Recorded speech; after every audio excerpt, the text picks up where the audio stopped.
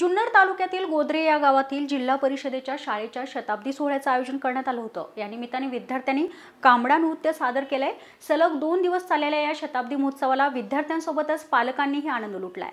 दरम्यान महोत्सवानिमित्ताने क्रीडा स्पर्धा, रानकवी, काव्य गायन, महिलांसाठी पारंपरिक गीत गायन, माजी विद्यार्थी स्नेह मेळावा, भजनी मंडळाचा कार्यक्रमाचे देखील आयोजन करण्यात आले होते।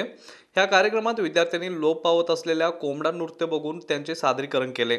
आदिवासी समाजामधील प्रसिद्ध असलेला है नृत्य प्रकार विद्यार्थ्यांसह पालकांनी देखील आनंद घेतलाय।